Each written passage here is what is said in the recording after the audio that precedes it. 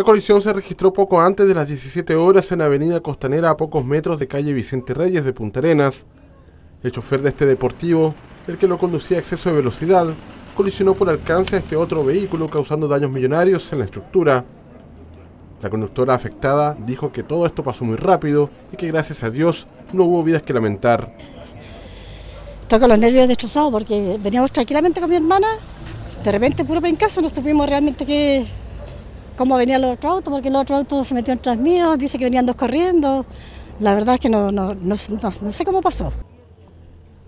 Doña Ana dijo que de un tiempo a la fecha había perdido el miedo de conducir por la costanera, sin embargo este episodio le juega una mala pasada.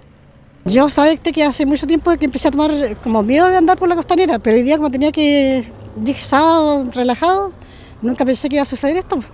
Y venía, como le digo, venía con mi hermana lo más tranquila y de repente el puro ruido y el pencazo y mira el estado que quedó el auto.